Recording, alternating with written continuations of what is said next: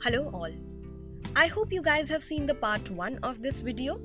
This video is the continuation of the same video. If you haven't watched that video, then please click on this card to watch that video right away.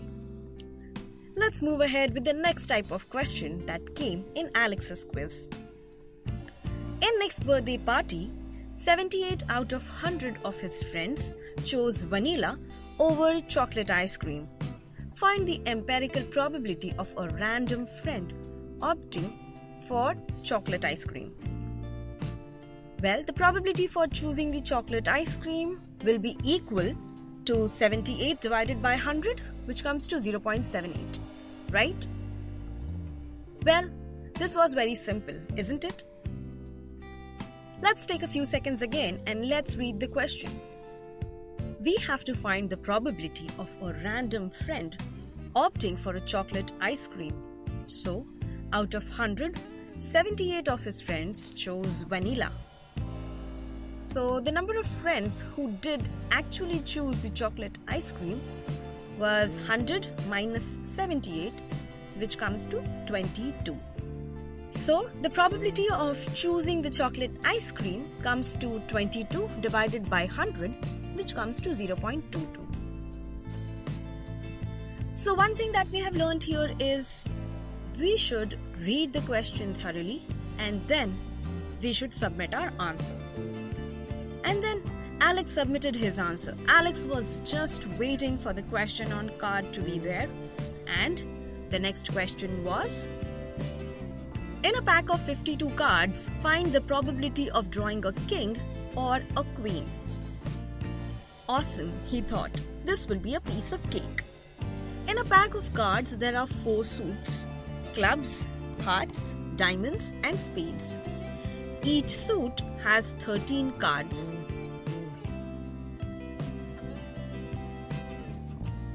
So, the number of kings in a pack will be 4. And the number of queens in a pack will also be 4. So the probability of drawing a king or a queen will be 4 plus 4 by 52, which will eventually be 2 by 13. Alex was enjoying this a lot and did not want this to end. Almost immediately, the next question was on his screen. 2 coins were tossed simultaneously. Find the probability of drawing at least one head, exactly one head, and at most one tail. Well, this is a tricky question. Well, he knew when 2 coins are tossed, the sample space is. So the probability of getting at least one head. Well, here the word at least means that there should be minimum of one head. So, from the sample space, we will choose all the possibilities which have at least one head, which will be HH, HT and TH, which will be 3 by 4. So, the probability of getting at least one head is 3 by 4. The next question is, we need to find exactly one head. Now, when the question asks for exactly 1, we have to make sure that the number is neither greater nor lesser. It should be exactly just 1. So, from our sample space, we will choose HT and TH only, which comes to 2 by 4, which comes to 1 by 2. Now, the third part of the question asks for at most one tail. Now here, when the question says at most, it means that it should have maximum one tail. Even if it is lesser, which means 0, that will also be okay. But maximum, it should have only one tail. So the probabilities that we can choose from the sample space will be HH, HT and TH, which comes to 3 by 4 again. Now here we can see that the probability of getting at least one head and the probability of getting at most one tail are same, isn't it? He realized that the questions on probability were so relatable with our daily life that they can be solved intuitively. Well, Alex was really enjoying this, and then on his screen it showed the last question. A dice is rolled 200 times and the observations are tabulated below.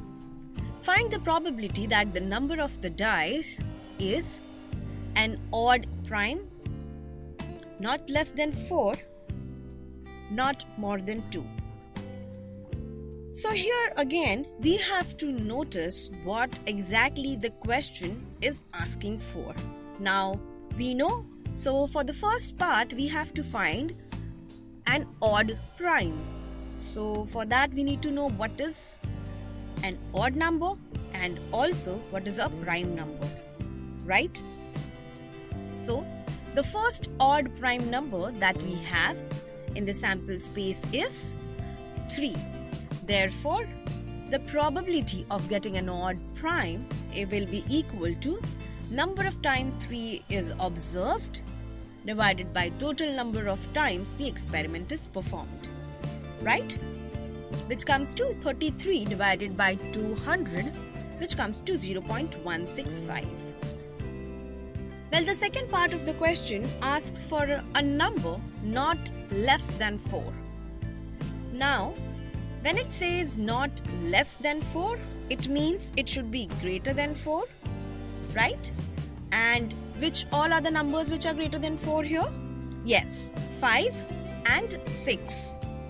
So, we have to find out the probability of number not less than 4 will be equal to the number of times 5 has appeared and the number of times 6 has appeared, which will be 68 divided by 200, which will be 0.34. And the last part of the question asks for a number not more than 2 in the sample space. Now here it says not more than, which means we have to look out for the numbers which are lesser than 2. Now in the sample space, the number which are lesser than 2 is just number 1. So the probability of not more than 2 will be equal to the number of times 1 has appeared, which is 34 divided by 200, which comes to 0.17. Alex got a perfect score of 7 by 7. He was glad that he could solve any questions on basic probability. He then moved on to other posts on the social media. Well, thanks for watching this session. If you have liked this session, then please hit the like button and don't forget to subscribe our channel.